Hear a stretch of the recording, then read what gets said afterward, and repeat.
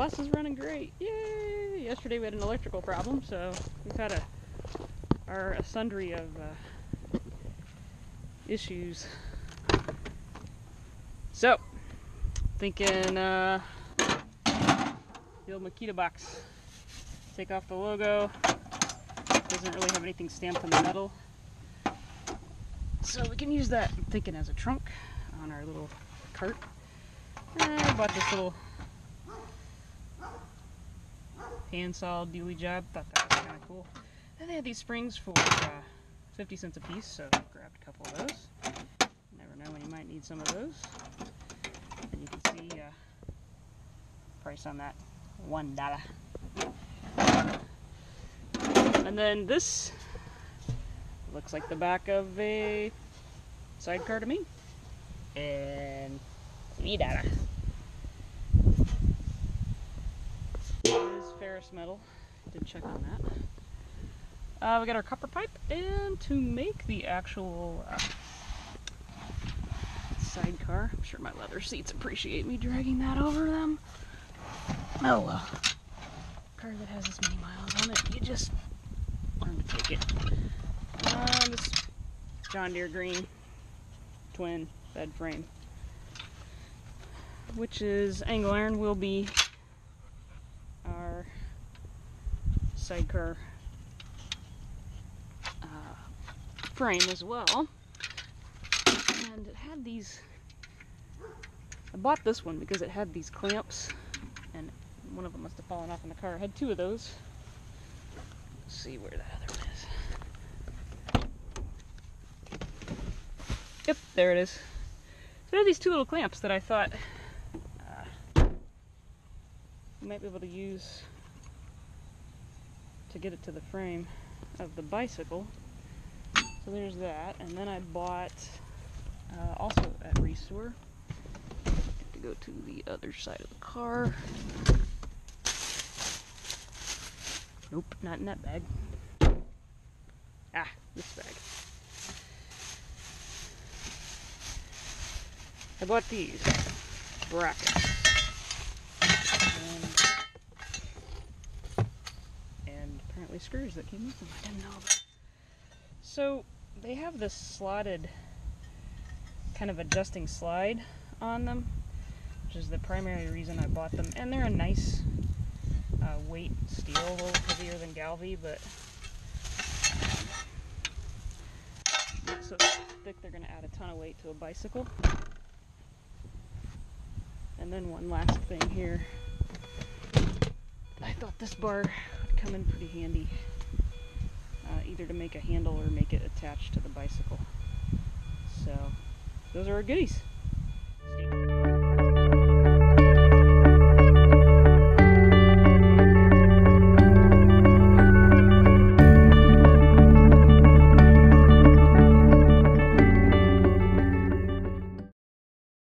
So here's what we've got after the other day of shaping things up over a canoe. Cut a piece of wood and put the shell around it, and actually ended up bringing it in about, I cut about 8 inches off the back and just brought this up closer. I actually went and got my kiddo and set him down in it, and I think it's going to be plenty big for a while, so I'm not going to have to get too concerned about size. I did kick it pretty hard and I cracked it right here, but I have to put a couple more layers of fiberglass on it, resin on it anyway, after I get these side panels in and pull this straight. We'll glass over that, but this turned out pretty nice actually. I'm pretty pleased with how that turned out. So there'll be a windshield that will look something like this, with the sides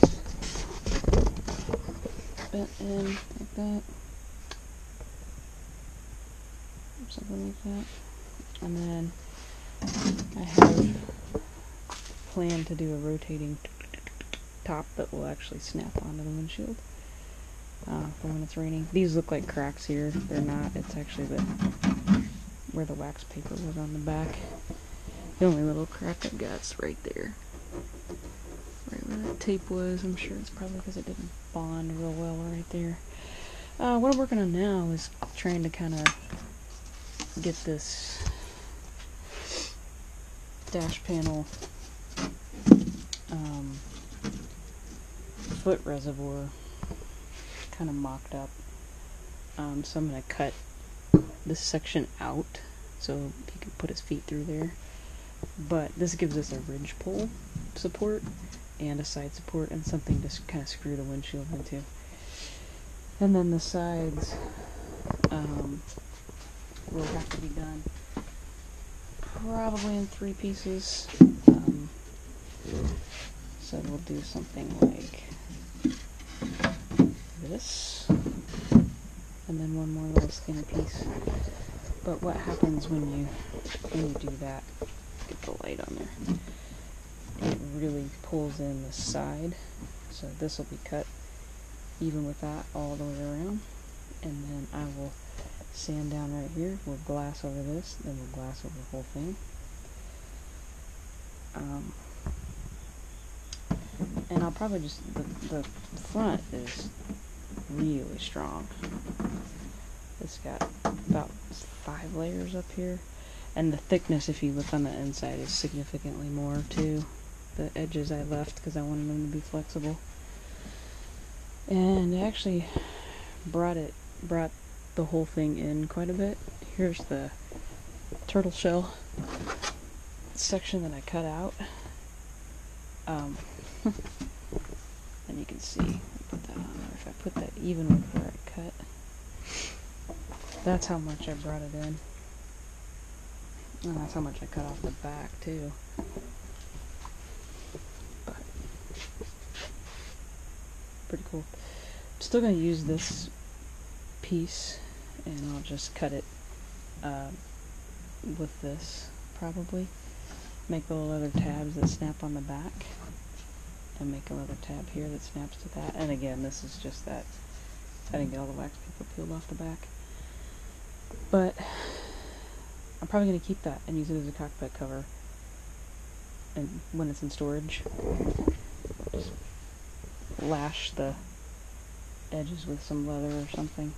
This piece is really stable, so definitely don't have to worry about reglassing that one because it's not going to be that critical.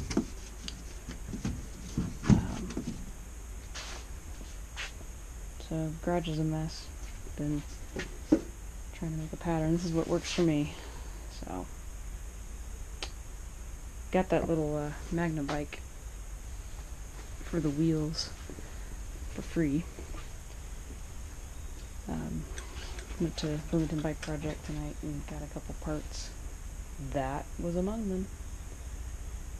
So both tires look pretty good, and it has a coaster brake on it. So I'm going to try to do a coaster brake hookup with this. It'll have 3 brakes on it. It'll have the front brake on the tandem, the disc brake on the tandem, and then the coaster brake on the sidecar. So it'll have 3 brakes. That ought to be enough. I'm going to try and get them all to control in one lever. So I don't know if it's possible to do a coaster brake control by sprocket and cable, but we're going to try and see what we come up with. So I'm going to try and cut this out and kind of see what that looks like, and then I don't know if I'm going to run a steering wheel for him or not, or just do some dashes with gauges and rear lights that light up. So we'll just kind of play along with it as we get ideas. So I'm gonna cut that out and we'll see what we get. So I goofed. I thought that was the point that was hitting, and I cut it off, and that actually was correct. You can see I need to tweak the pattern just a little bit more. I need to widen that side and widen up here just a little bit, and there as well. Height wise, here, and down here, I think we're pretty good. I think it's gonna look, I think that's gonna look okay. Doing the cutout for his feet. Gotta keep him from kicking it though.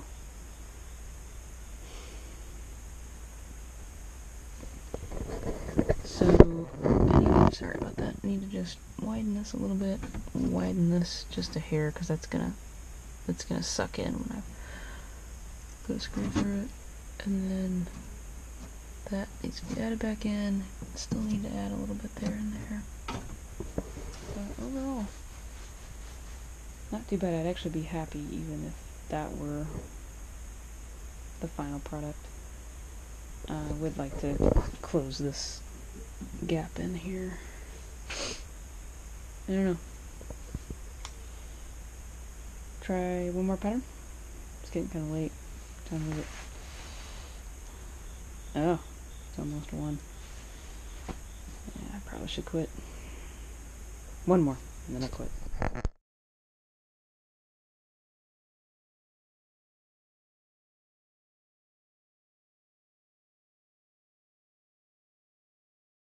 Okay, so here we go. It isn't perfect, but the alignment's much better. And I think once it's cut from a piece of wood, it's gonna be just fine. So I think we're gonna go with that one. I don't think I'm gonna get much better. I mean, I'm pretty close. I can put something on the edge of it if I need to. So sorry I skipped ahead a little bit on the sidecar cutting and that kind of stuff. I also cut, I need to sand them, they're still really sharp, but cut that so it'll line up with the car.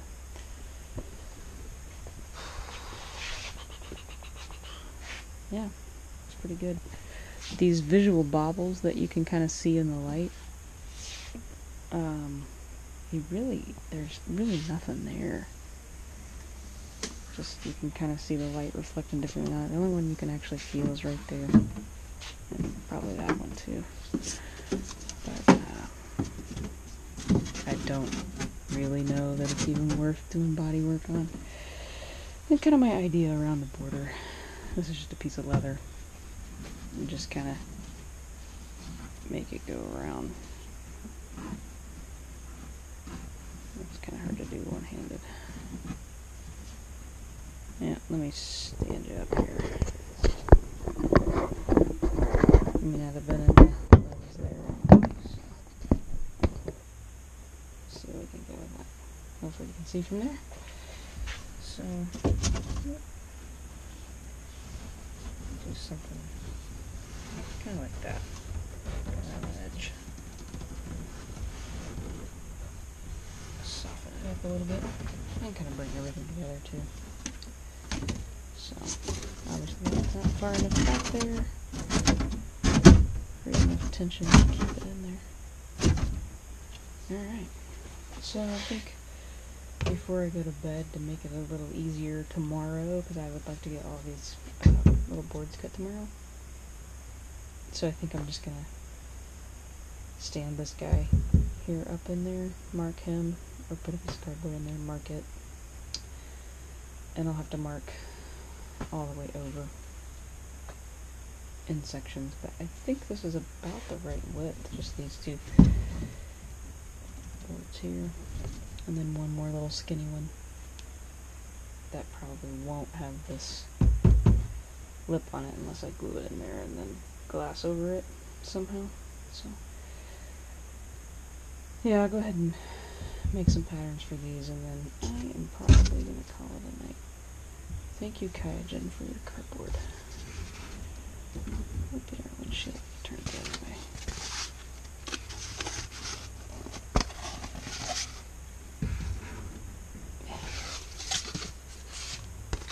Just going to do a plexiglass windshield. I think I want to curve down. Alright, that's all for tonight, folks. Stay tuned. So doing a little more work on the sidecar, or getting ready to start it. I just got home from my real job. Whoops. Wrong way on the light. Oh, that's this turned on. And I want to do a little bumper. Let me turn on another light here.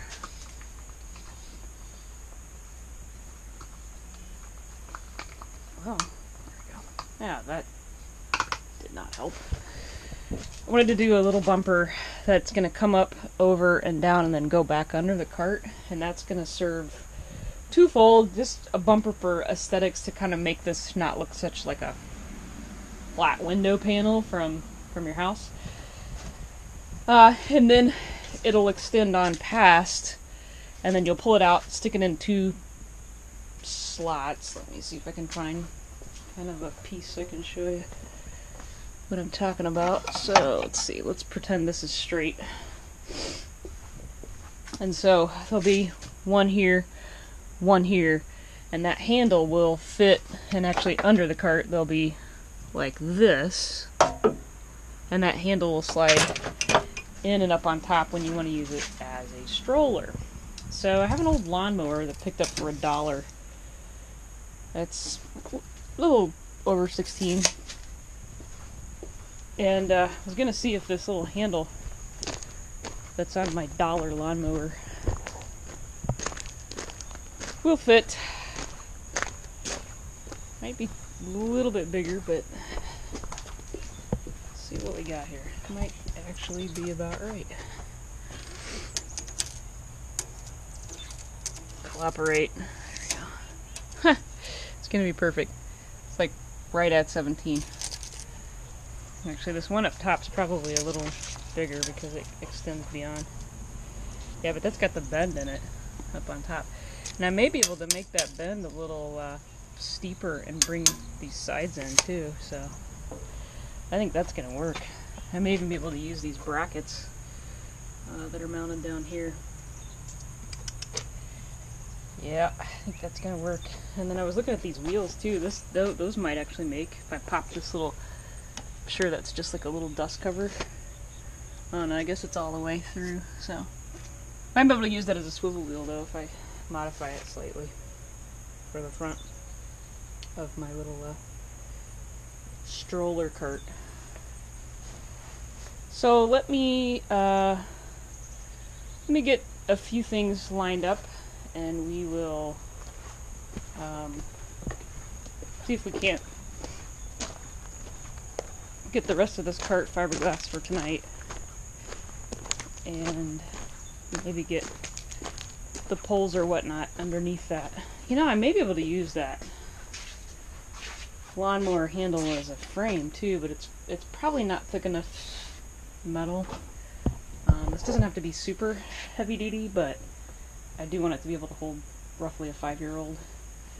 And this stuff here that I used for the bracket is actually overkill. It's more than what I need, certainly, but I didn't want any issues with it coming apart there, or pulling apart and causing the rider to have a problem either. So did get that wood piece. Got a little bit of sanding to do right there, that little bobble, but my husband got that cut for me first try.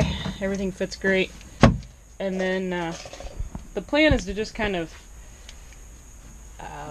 make this one piece now instead of multiple pieces. And I'll just fill this probably with great stuff or some kind of foam and then glass over it. I may not even have to. If I put the screw in at the right spot up here, we may get lucky and we can just use one piece down there.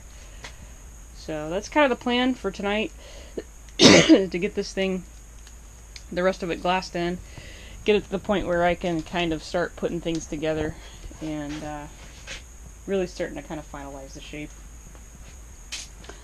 There are a few little wrinkles on it, but I'm going to turn it on its side and glass each side again, so that hopefully by just gravity flow it'll kind of smooth some of that out a little bit. So hopefully we'll get to that point tonight, and I'll be able to maybe slap some paint on it and start putting the interior in it tomorrow. So this is what I come up with for the little dash. It's got my grimy handprints all over it, but it'll sit level when I cut the hole, because it's actually just, you can see it's slightly off. But we have the Dalton car. So yeah, went to the Goodwill. Had something that looked like that. Had a clock in it. This mechanism was pretty close to what I wanted. It's got a little bit of scratch on the lens, but I think on the plastic I could go get that headlight restorer stuff or use toothpaste. Toothpaste works pretty well for something like that. Rub it on and maybe get that scratch out of there. It doesn't really show up that much, but I wish it was more of a crystal clear. But and then I bought some Christmas lights, so I'll kind of set that behind it and it'll give it that kind of glow at night. So I'll take these bulbs out and solder to the back side of them. So I was gonna put a couple more dash light type things here. I don't know. I still may drill a hole through them and put something on there. I had a couple other little pieces and things I was gonna use for that, but I don't know that it really needs it. Like, I had these things here. I had a couple toggle switches. Oh, in the hoard I did find a classic, so be digging that out. So, you know, I was thinking maybe take this little laser ends off. I don't know, because I could definitely get a light in behind those. Just putting one of those on each side. Something like that. And then the toggle switch I'll probably just mount in somewhere over here. Now this one's kind of vintage looking, but it doesn't light up. This one lights up. So I don't know. And then I have this little button or door stop or whatever that was originally. I could work in, I don't know, somewhere over here. So that's kind of what I was thinking. You know, and I could even make these stack on one side like that, maybe. Pull knobs. I wish I could make them pull knobs. That would be really fun. Where they turn on a light or something. Pull them and it turns on the dash light. That'd be cool. Probably am not fortunate enough where that'll fit over that, am I? No. So I don't know. Play around with it a little bit. Those look kind of cool in there. And if I put a light behind those, I could put a green or red light behind those. So driving down the road at night, you'd have, you know, whatever light. Probably blue and with pink.